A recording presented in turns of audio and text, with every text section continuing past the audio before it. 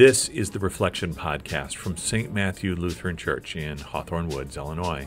And I'm Ed Blonsky. I'm on the pastoral staff here at St. Matthew. You know, we all reflect the things that are most important in our lives. And the things that shine the brightest on our lives, that's what we reflect the brightest in our lives. On this podcast, I have conversations with people in whom God has made a difference and has called and equipped to make a difference to others in this increasingly dark world. My goal is for you to be encouraged as you listen, to see how God can use you to change the lives of others in this world and ultimately change the world itself. At the end of the podcast, I'll give you some information on how to connect with St. Matthew, and I hope that you will enjoy today's conversation. Let's see who's in the pastor's office today on this episode of the Reflection Podcast.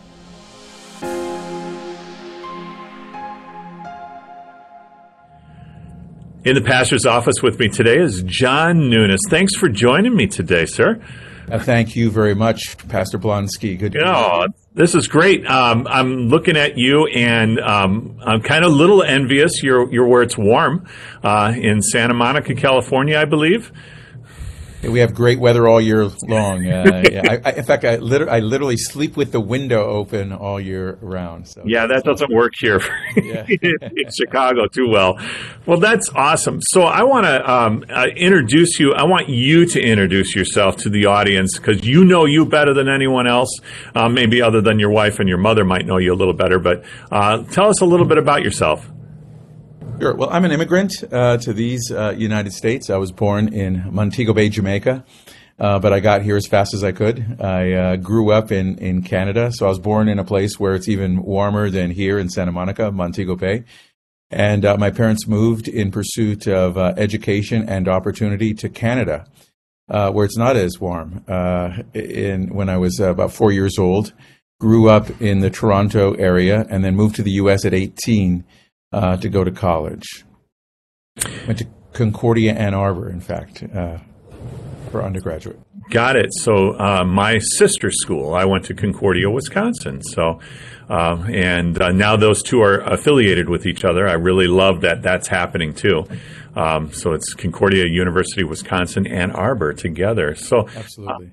So tell us a little bit about growing up in Canada, and really what I'm looking at here from you is maybe how that influenced you to get to where you are today. What were some of the things that doing that? So I was blessed to be born into a family where faith was core to who we were.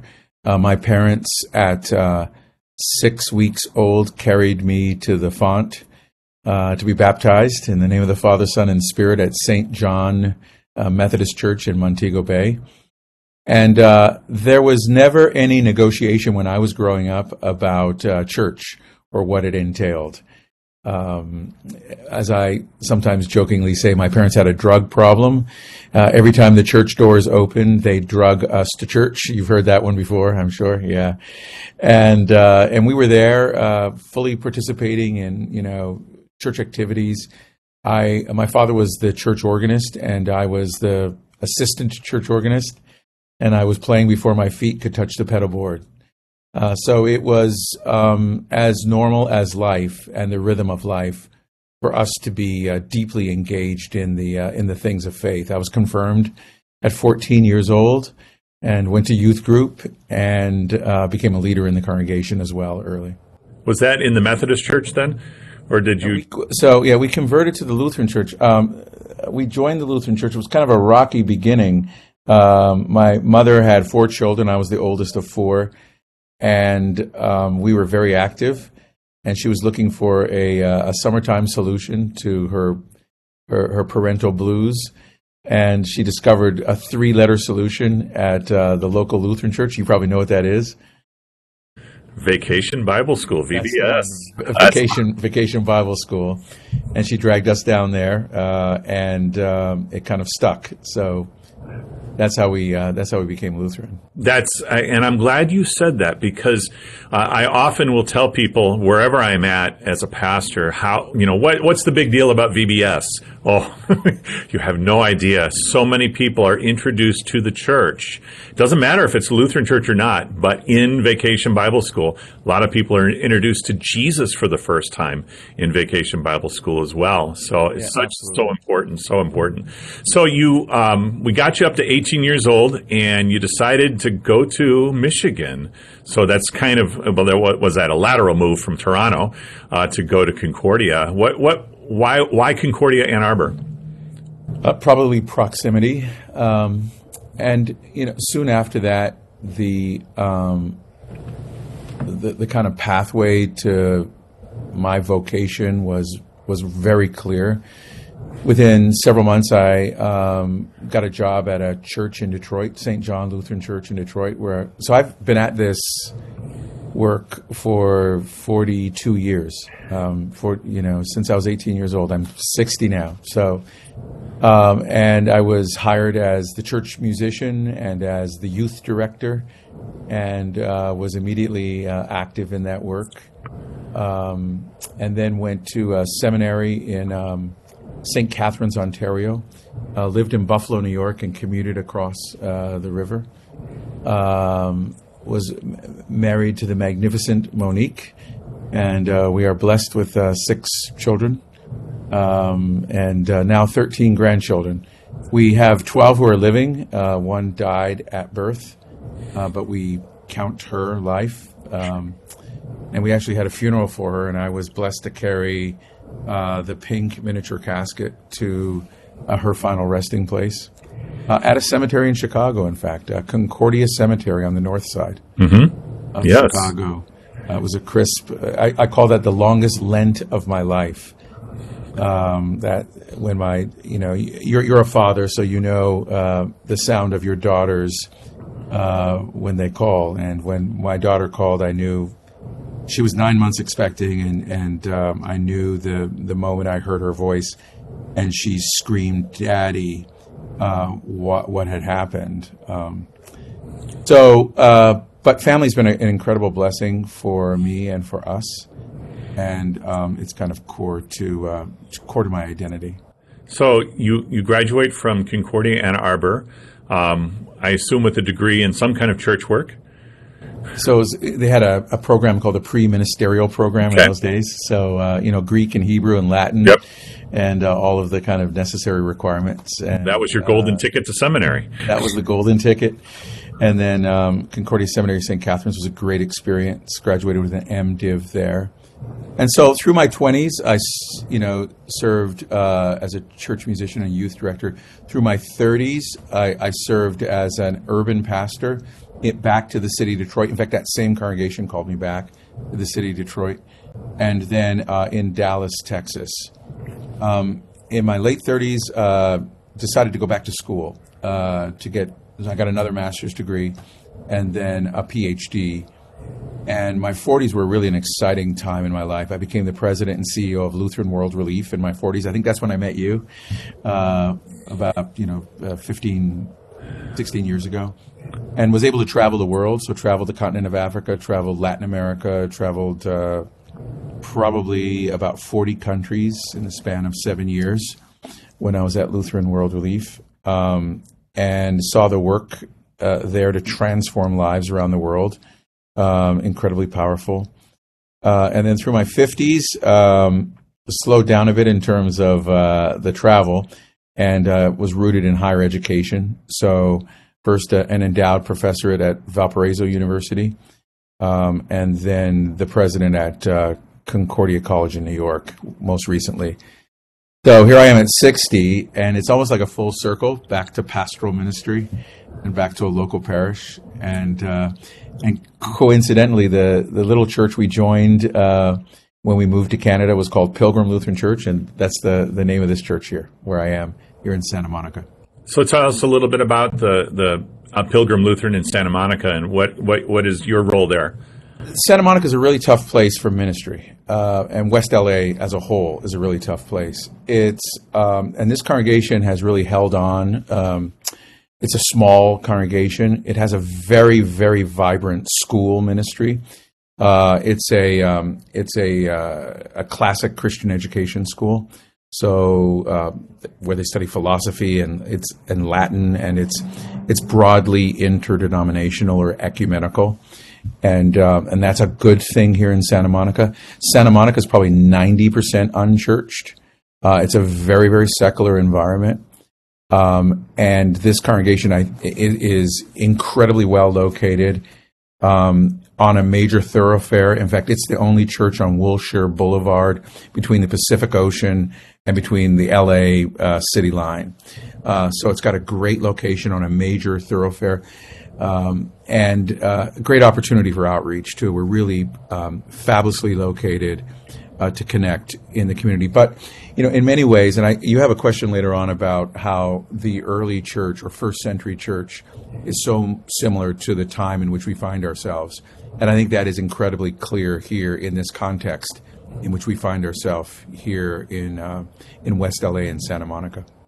Yes, I'm thinking and envisioning in my mind's eye, you have your established congregation members and then people just in town for whatever reason. I mean, Santa Monica is a hub. You've got Hollywood just to the east of you and people coming to Los Angeles, and then you've got the beach just to the west of you and the pier and so many people. I can imagine you have new faces just about every single week in worship. Yeah, and you've got a good sense of what goes on here. Exactly. Yeah, that's an incredible opportunity where you mentioned earlier that you had spent some time in Africa with Lutheran World Relief and bringing the gospel, of course, to the mission field. That when you think mission field, I think that's kind of the default understanding of mission field. You're going to go to Africa or you're going to go to South America. The mission field just comes to you. You are right on the front lines of the unchurched and those who really do need to hear about Christ, and an incredible opportunity. I'm a little envious being in suburbia of Chicago. It's we have to really look for opportunities to do that, which we do, and of course God has gifted us in different ways, and that's really an incredible opportunity for you to be there at that time and for such a time as this. So yeah, let's talk about a little bit about that ministry or any of the other ministries. I mean, you've been a college professor, you've been a college president, you've been out in the foreign mission field. Now you're in the national mission field or the local mission field. What are some of the things that are happening that you knew this was what was going to be, and then maybe some of the things that completely took you by surprise? That's a great question. So do you mean in terms of my own vocational trajectory? Sure. It's taken me by surprise? I think so, but also in the church, yeah. Or what I see in the church. I do want to jump to that first century question. Sure. Because I think the environment in which we find ourselves is very similar to the early church. It's a very primal, raw. So, for example, let me tell a little story. I was in a local grocery store, and the woman who was bagging my bread and I don't know what else I got, oatmeal, steel-cut oatmeal, and I forget what else was on the list. Her name was Anastasia, so it said across her name badge, Anastasia. She was maybe 20, 21 years old. And I said, "Oh, Anastasia, what a cool name." And she said, "Yeah," she said, I kind of like my name. It's unique, but I like it. And I said, "Well, where'd you get it from?" She said, "My parents were big fans of that old school, from way back in the day, cartoon video about Anastasia. Like back in the day, 1997 is back in the day. We're old school." So I felt old immediately. And then she said, and that's where they got the name from. I said, "Well, do you know what your name means?" And she says, "I have no idea what it means. It's like from the cartoon character." And I said, "Well, not at all. Your name has a really deep meaning. Your name means resurrection." And she looked at me dumbfounded. I mean, she wasn't like being coy. She said, "Resurrection? What's a resurrection?" And she really meant it. I mean, she wasn't, trying to, be funny. And I think that's kind of the state of the culture. it's not even as if there's like antagonism towards the faith. It's that people are almost entirely unaware of the things of God or the matters of the faith. And the story or the narrative that congregations like Pilgrim just assume and take for granted are not in the culture anymore. So we've got kind of culture making work that we have to do. And it often feels like we're on the losing side of things, like in the first century when they felt like they were on the losing. I mean, and people talk about, the persecution of the church. I don't think the church is persecuted. I mean, the loss of tax exempt status does not constitute persecution, or people sneering at you or not liking you. That's not persecution. So we need to look back at the early church where they sacrificed their very lives for the sake of the faith. And that's where we see real persecution. And we can learn a lot from them. One of the things I love about the early church, in fact, I'm reading a book right now, and you ask for names of books. It's called The Patient Ferment of the Early Church. And there's a line in that book that I really like, and it talks about how in the early church there was a sense that the mission of God in the world was both unhurried and unstoppable.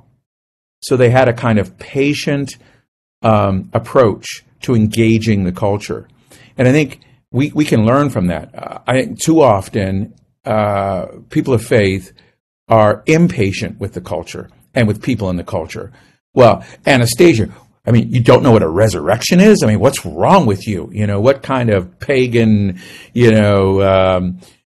parents did you have? Or, and then shaking our head and wagging our fingers at people.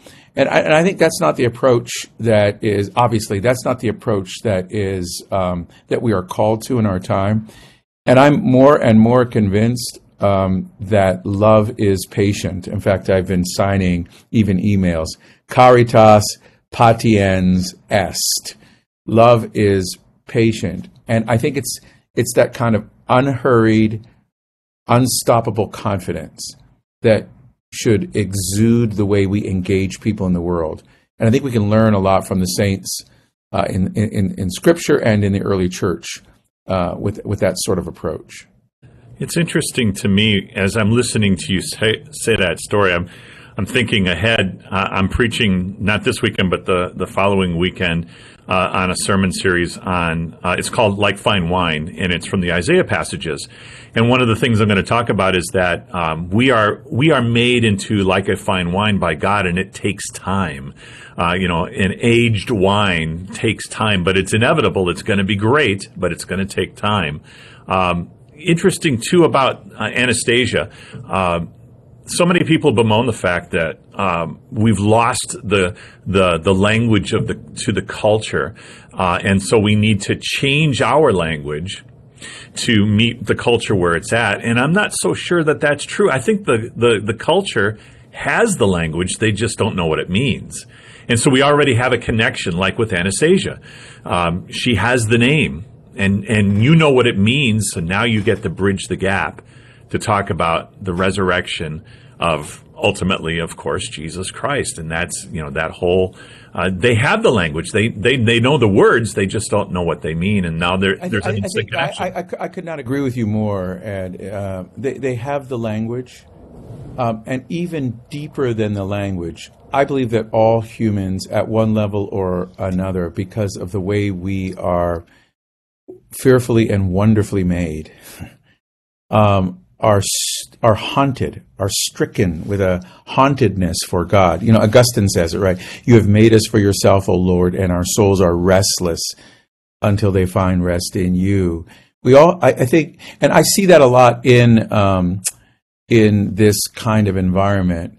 Although there is not the profession of the Christian faith, there is a deep yearning for a connection to the transcendent and to something that matters in life, and for a deep, almost pining for a way to interpret what's happening in my life. So I agree with you. They have the language, they have the experience, they have the categories, and part of our job then is to be meaning makers in the lives of people and help them to kind of connect the dots with what God is already up to in their lives. I mean, God is already, it's not like God shows up when we show up.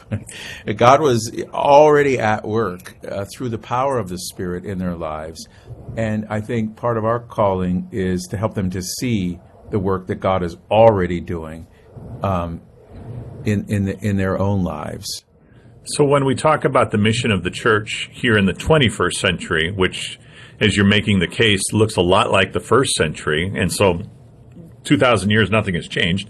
But are there unique challenges that we have today that maybe a lot of the first century church wouldn't have imagined? Oh, of course. One of the unique challenges is also one of the unique blessings that we have. The very fact that I can sit here on one coast and you're on the third coast of Chicago, and we can have this live-time conversation is a miracle of technology. But of course, I'm saying the obvious, technology introduces a lot of ethical questions. Transhumanism is a problem. Generative AI, which is the next generation of AI, is a problem. But I think for us to just demonize then technology or to demonize these advances of science is irresponsible. God gives us all good things. It's how we order and use the things that God gives us that determines a thing. So I think we can be sometimes overreactive to some of the new things in the world, and where our calling is to be more interpretive of what they are and how they are to be used.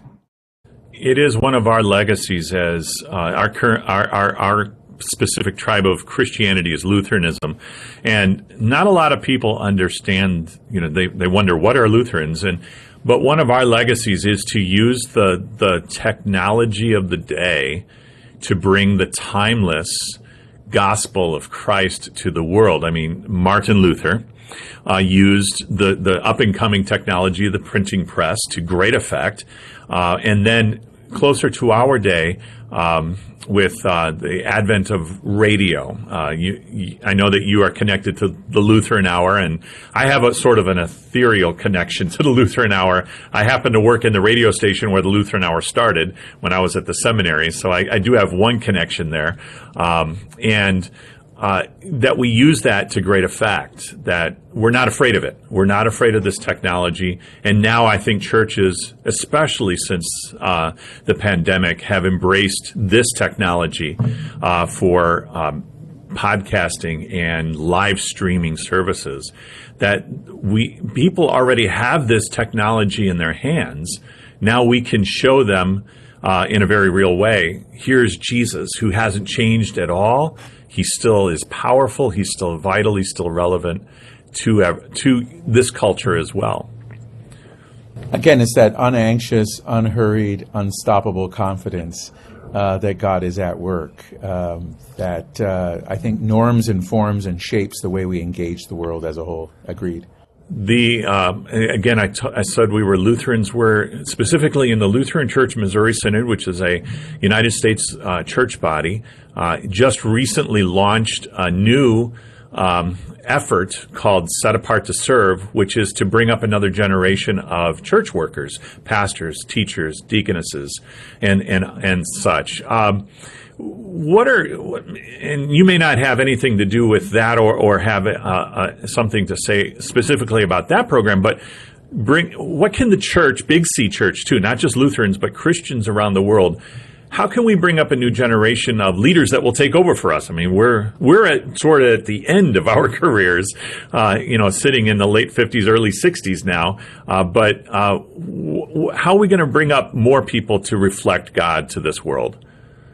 Reached out to a number of sort of proteges to pose this question to them, because I thought that I think you're really onto something, and I'm not the best person to answer it because, like you just said, we're sort of at the end of the curve. And I received some really interesting answers. And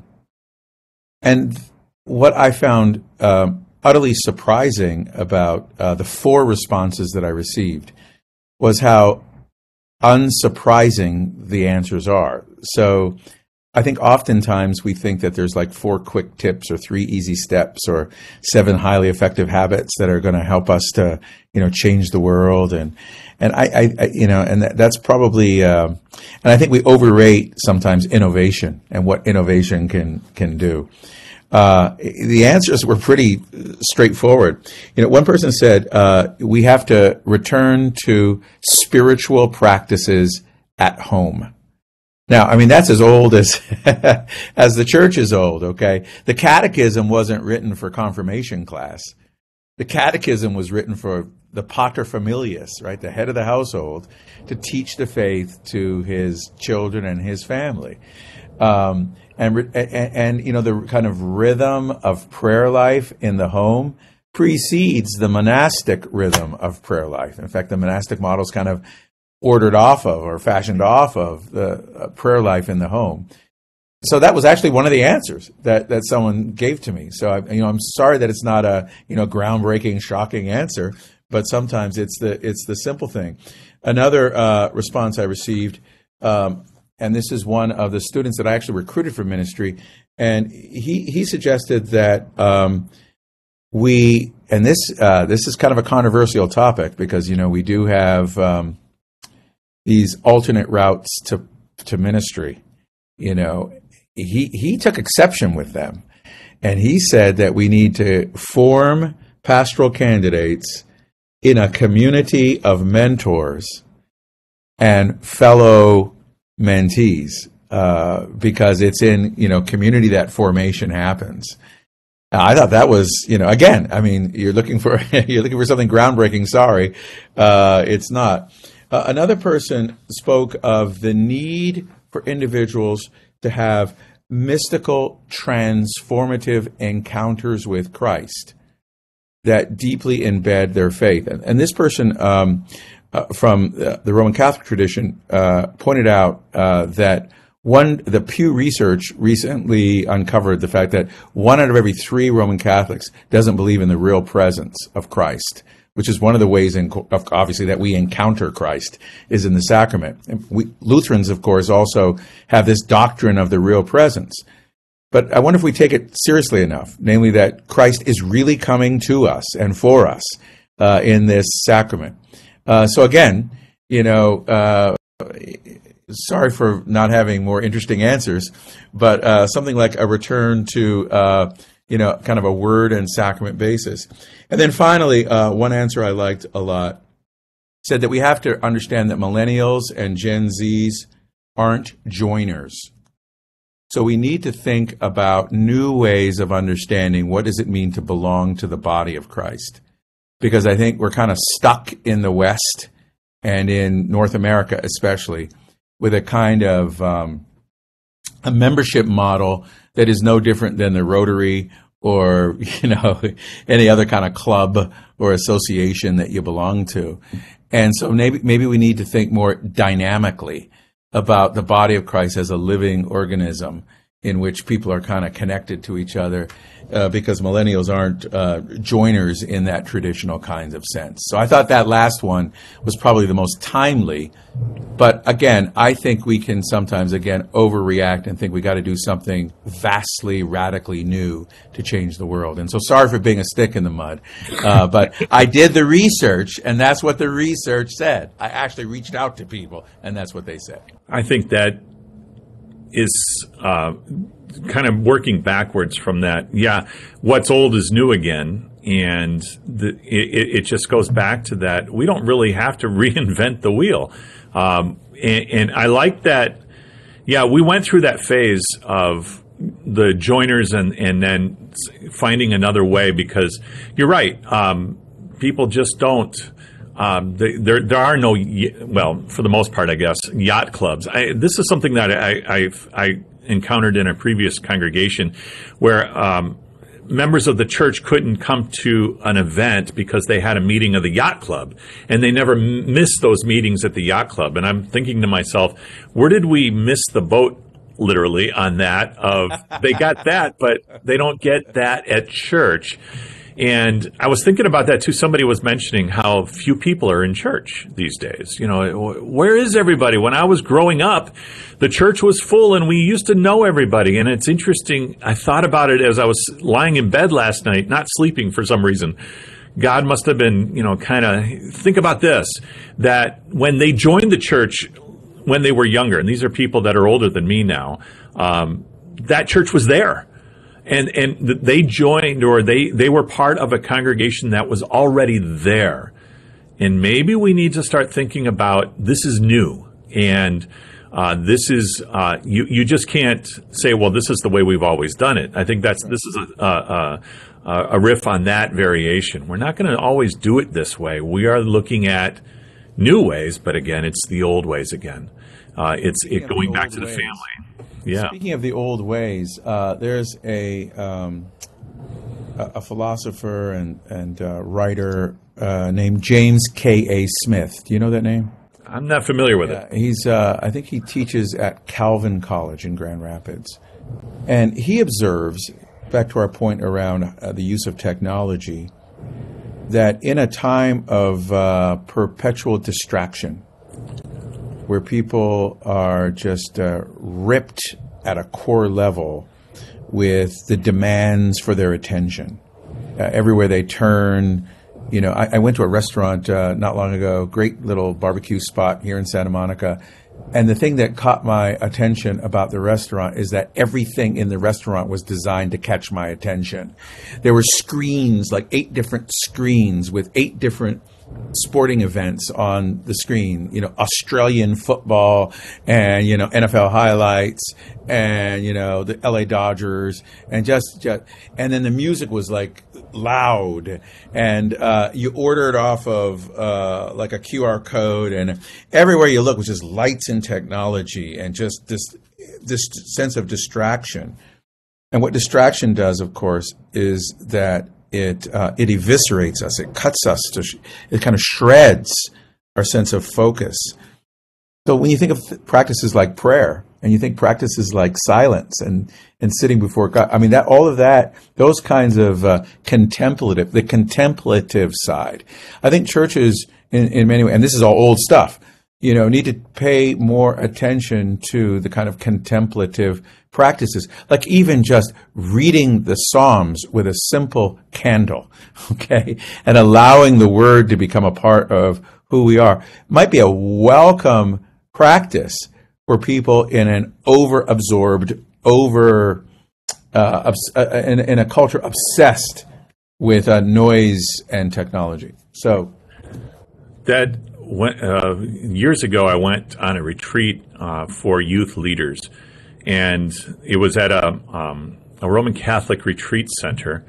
And in the evening, we did, I think it's pronounced Lectio Divina. That's it. And they had the candles, and we just sat there in the quiet and heard or read the Word of God. And it sounds so simple, and well, my kids will think that's boring. Oh, but it wasn't. It was powerful. Just to hear the Word of God. God's. Was it Martin Franzmann once said that the Spirit of God walks between the words of Scripture, right? And so this is not just an ordinary word for us. This is a life-giving word. This is a word that is a dynamic. It is with the Word that God creates the world. Yeah. With the Word that, you know, Christ brings people back to life, and so with the Word we are forgiveness is pronounced. So it's not just ordinary words. Yeah, right. They're not just words. Exactly. They're not just words on a page or words that we speak. Yeah. They are living. They are breathing, right. And they are living and breathing in us. It's the breath of God. But again, to your question, I think the mission of the church needs to take that seriously, because the pace of life, the tempo of life, you know, you talk to so-called families, you know, and one of the questions I ask them is, you know, how many meals do you have a day? In my marriage counseling, I ask that question every time. How many meals do you plan to have a day together? So maybe one. I said it better at least be one. I mean, this is a kind of a core thing, and families are scattered all over the place. Children are overprogrammed. I mean, they're over involved, So for us to take seriously, and then so when churches just come up with all these new programs for people, thanks so much. Now I got another thing I can feel guilty about not doing, Right, and the first thing that's going to be chopped off the list to do is going to be at the church, I would think, too. It's almost like you were listening to my conversation with my wife this morning, because we were talking about this. What can we do as a church? And she was saying, we just need to come together, just to have some time together. It doesn't have to be a worship service. We do that. We do that well, but just to be together. Just to be together. That's right. Yeah. To be the body of Christ, to be that community of faith together. This is so, you ask about books I might recommend. This book by Dietrich Bohnhoeffer, Life Together. I mean, it has been life-giving for me. You can't open a page and not, find something in it that is incredibly powerful. That's I am writing. That's what I'm doing over here is writing it down. So I just randomly open a page, and I've got it marked on almost every page. And he speaks, and this is from the community and I think it's a book that speaks to our time. So he says, for example, I can never know in advance how God's image should appear in others.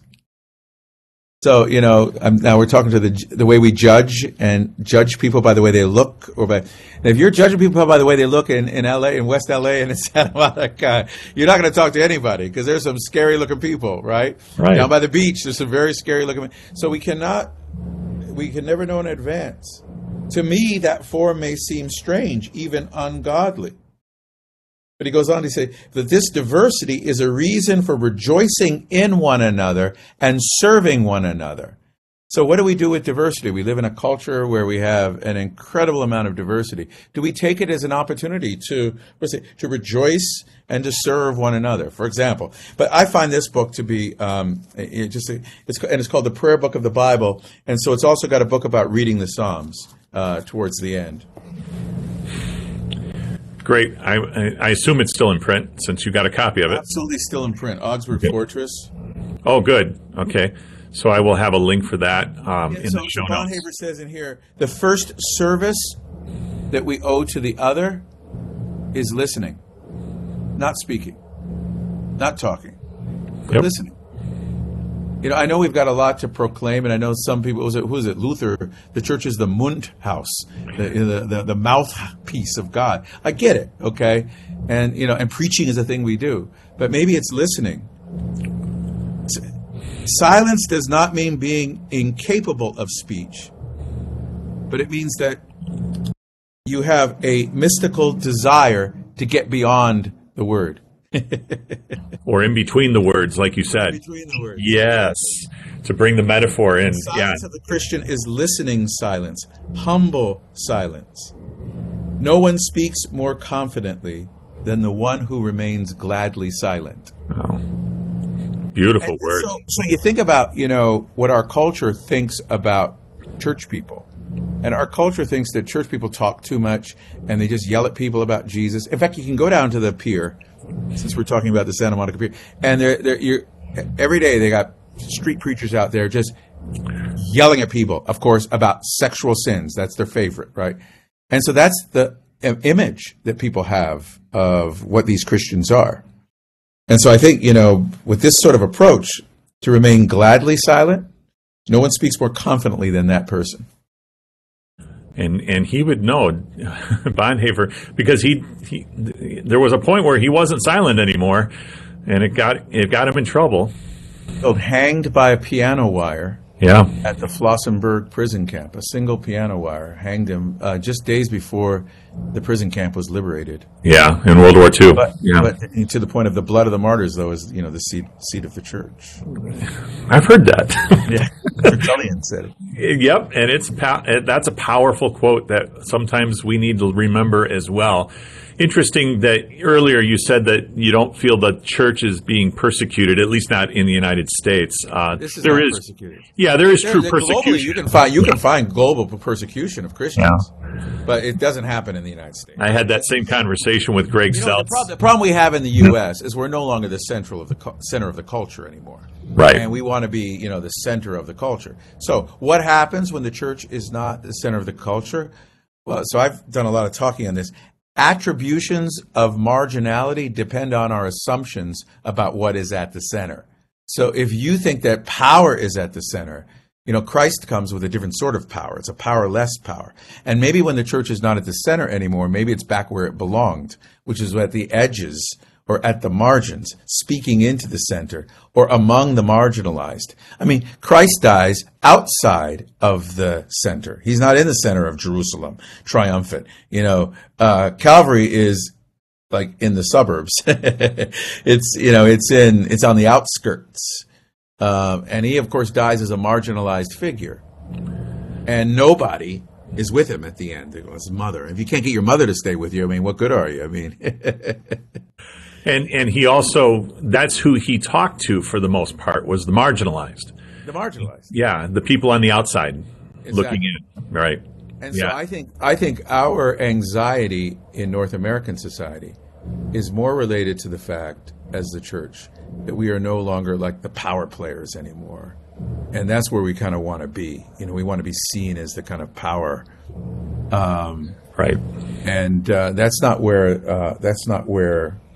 the least or the last or the lost or the laughed at or the left behind ones in life are to be found. I agree. And so we've kind of got that complex that, well, there must be something, we're being persecuted because we're not the center of attention anymore. We're not as you said, the power. And that's, maybe, and I don't know this is just a thought, that's exactly what God is doing with the church now, is I'm going to put you where you need to be, not necessarily where you want to be.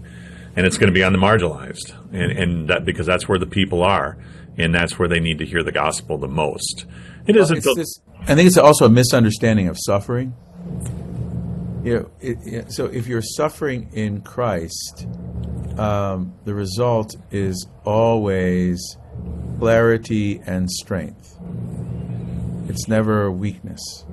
Right. So it's for what are we suffering? And if we're suffering because we're no longer powerful and popular and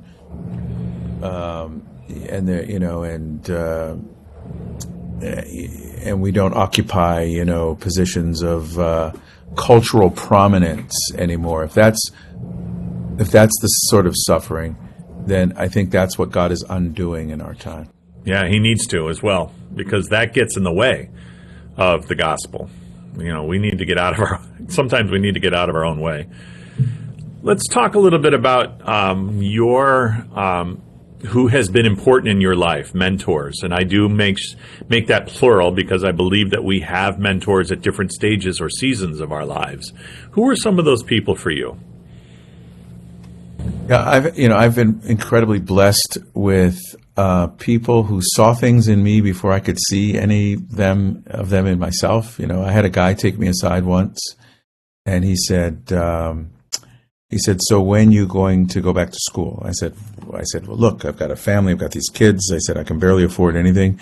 He says, "How about if I pay for your entire PhD studies?" An incredible person who I still spend good time with. And he prefers not to have his name shared. But also there are those kind of heroes of faith who kind of cheer you on along the way. And I can think of kind of countless people. And a lot of them are kind of nameless people. People who pray for you, and you can feel the kind of tug of God along the way. There have been people outside of the church community directly that I've learned a lot from. One was someone I met when I was at Lutheran World Relief, and he was a huge donor to global causes, and he was also the president and CEO of the Marriott Corporation. His name was Arne Sorensen. He died at 62 years of age. From cancer, and and Arnie was a remarkable. So for people who, we were talking about people who say they're too busy to prioritize church. Arnie was in church every Sunday, and he was the CEO of a Fortune 500 company, the largest hotel chain in the world. At one point, I think they had 750,000 employees or some incredible number, and was in church at his little Lutheran parish in Washington, D.C. Every Sunday. But a man of great faith, and always found time for people too. For people who think that they're too important for others. So those are just some examples of people along the way. I've been very, very blessed with people who believed in me before and more than I could have ever believed in myself.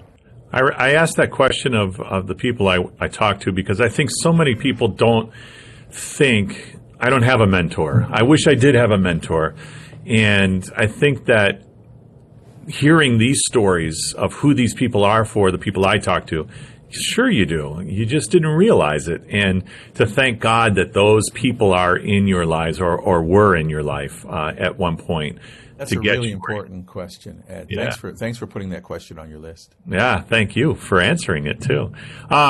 So you had mentioned before when we were talking about poetry, and I know that that is something that's near and dear to your heart, and it's something that I want to be near and dear to my heart, but I struggle with that. I mean, I've read Shakespeare, and I like to read Shakespeare for just pleasure, which is kind of strange, I think, for most people, but I get a kick out of it. But can you share with us some of that, some poetry that's important to you?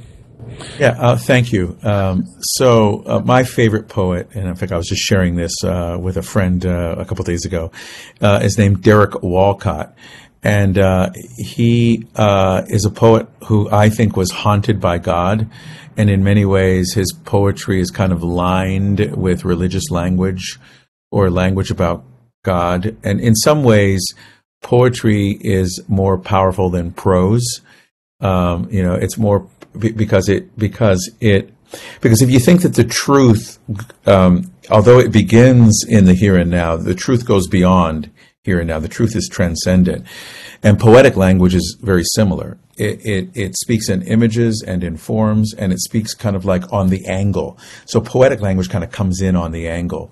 And he's got this piece called Love After Love that I love. Can I share it? So he says, "The time will come when with elation you will greet yourself, arriving at your own door, in your own mirror, and each will smile at the other's welcome and say, 'Sit here, eat.' You will love again the stranger who was yourself. Give wine, give bread, give back your heart to itself, to the stranger who has loved you all your life, whom you ignored for another, who knows you by heart. Take down the love letters from the bookshelf, the photographs, the desperate notes. Peel your own image from the mirror. Sit, feast on your life." You can hear the kind of Christ images there. Who is the stranger who has loved you all your life, whom you ignored for another, who knows you by heart, who you neglect and run from, but yet is in pursuit of you? Of course, that's a Christ figure. There's the great Eucharistic images of, give, and he flips them on purpose, it's poetic mischief. So rather than give bread and wine, he says give. Rather than take, eat, take bread, take wine, he flips it and he says give wine, give bread. But even that last line, sit, feast on your life. So if you think capital L life, and feasting on your life. So I think there's a power that comes in poetry. This notion of the mirror is a very powerful image as well. The images that we create in a social media age, and In fact, there's a poet, W.H. Auden, who says, "The image of myself which I create in my own mind in order that I might love myself is much different than the image of myself which I create in the minds of others in order that they may love me." And if you think about the kind of image creation that happens on social media, that's a part of what we're talking about. And if you think of that, we are created in the image of God, and yet we try to create ourselves, which is what a false creation. We try to create ourselves, or idols, those are idols. Excuse me, we try to create ourselves with this other image, as if the image of God is not enough. So we have all of these other images. The image in which we're created is not enough. The images we're recreated in the image of Christ, as if that's not enough. So I think poetry can get at a lot of those things. And speaking of mirrors, you asked about a quote that has stuck with me and about a mentor. And how mentors can come from often unlikely places. So about 25 years ago, I was speaking at a Christian family camp in Michigan called Camp Arcadia. And I must have been a little bit too obsessed or self-occupied with my own stories of self. And a woman gave me a gift at the end of the week. She had been listening carefully all week. She gave me a gift. And she said, "Now I want you to unwrap it after you leave from this camp. Like, don't unwrap it until after you leave." And so I did once I got to the car. And I have it here because I've kept it with me the entire time since 25 years. It's in my bag everywhere I go. And it's a mirror. Speaking of mirrors, it's a mirror. And so in a mirror, you can see an image of yourself. And then over the mirror, you can see 4 words. So if I were to have like a billboard, that's... Sure. How's that question go? If you had a billboard? Yeah, I'm going to give you a billboard, and this is going to be what you want people to see as much as possible. It would be these words on this mirror. So I'm going to hold up the mirror, hopefully that you can see yourself in the mirror. Can you see yourself? Can you see I do. That's so very, very true. It's not about you. So when things are going well in your life, give praise to God because it's not about you. Yep. And when things are not going well in your life, don't get too far down because it might not be about you. God might be up to something through you for the sake of someone else to see what you are going through yourself.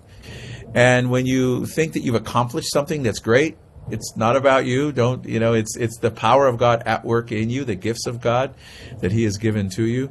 So I really have tried hard to take that by heart.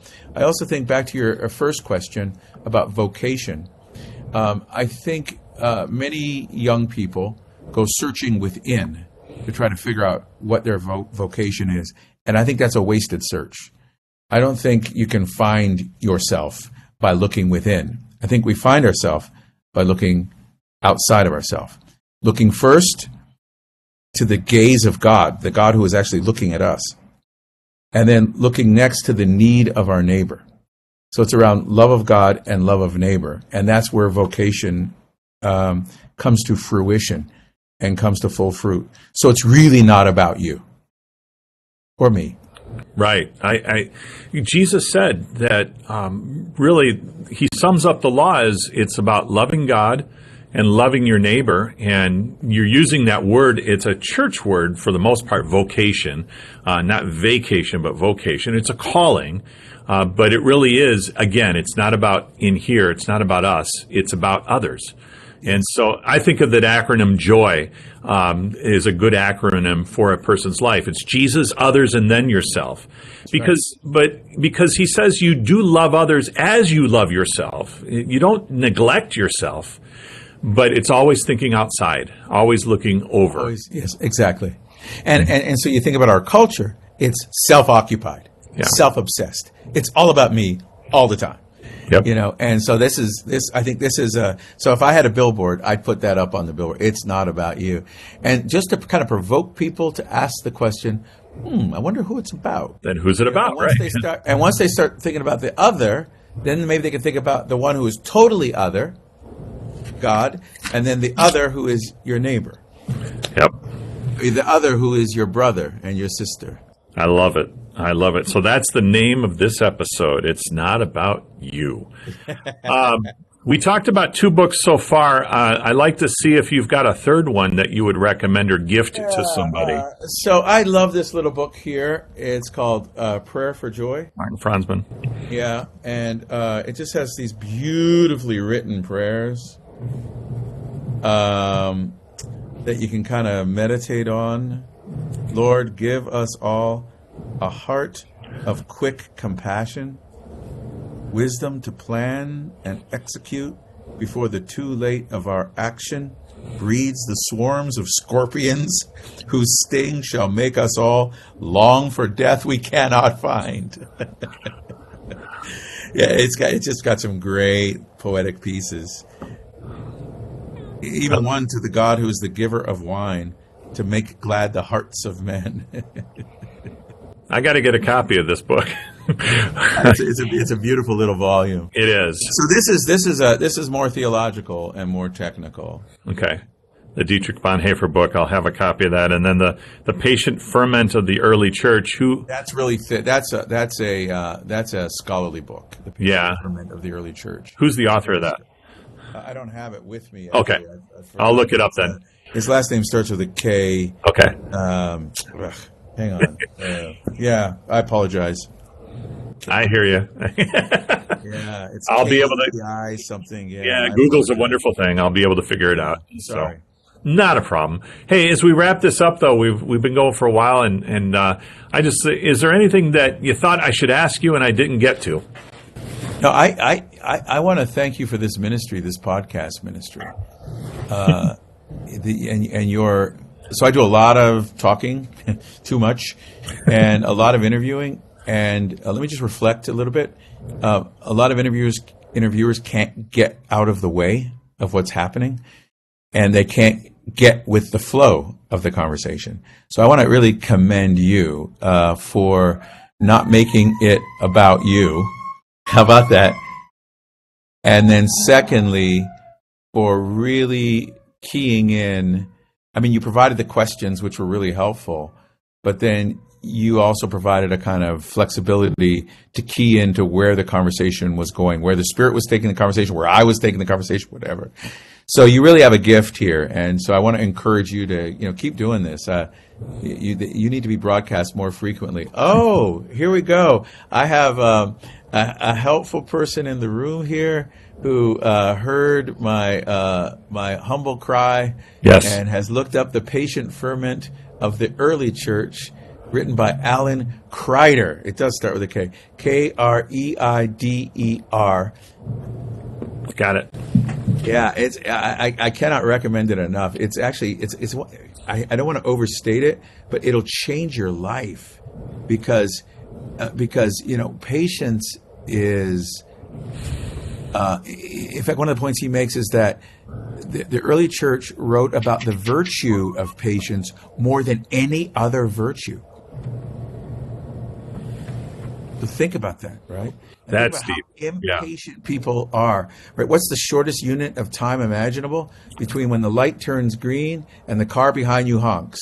Okay, we were the only culture that stands in front of a microwave oven and shouts at it, "Hurry up!" It doesn't get faster than a microwave oven, right? I mean, we get frustrated when things don't go our way instantaneously, and then we treat other people like that. Mm-hmm. And so I'm learning at this late age that patience is what love is about. Love is patient. So I highly recommend this volume. Yeah. Thank you for that. And as you're saying that, I'm thinking, if anybody had to be hurried, it would have been Jesus, knowing he only had the 3 Passovers to work with before his crucifixion, and yet he walked everywhere he went. He was never hurried. Nope. He set his face toward Jerusalem. He didn't let anybody hurry him along. He had his own pace. He had his own tempo, and that's it. That's it. So he lives this virtue for us, and the patience of God is our salvation. That's in Scripture. None of us would be saved if God were not patient with us. That's exactly right. Well, on that note, So starting with me, I'm saying, yeah. My friend John Nunes, thank you so much Ed, for being with us. Thanks for this ministry. You're really good at this. Hey, I enjoy it. That's why it's probably I come across that way, because I'm just having fun. I'm having fun. And you have a great voice. Yeah. Well, thanks. God gets the credit, but sometimes my mom does take credit for that too. That's awesome. If it's your mother, it's never wrong. Nope, I agree. Thank you so much, John Nunes. Blessings. Yeah, thanks so much, Ed Blonsky. Be well.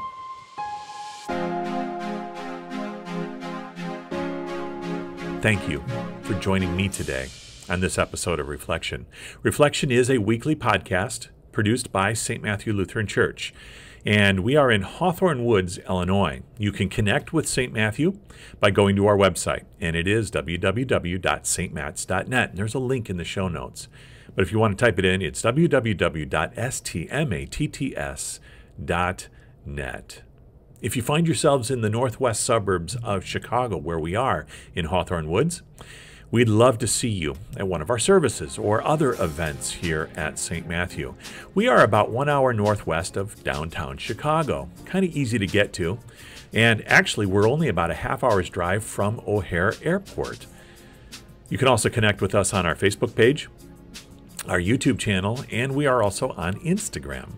Our podcast music was provided by thepodcasthost.com and Elitu, the podcast maker. Find your own free podcast music over at thepodcasthost.com/free music. I'd like you to rate and review this podcast wherever you're getting it from, and that helps us to reach more and more people. So we'd love to have you do that for us. Now, I pray that God will richly bless you, and I invite you to join us again next time for more reflection.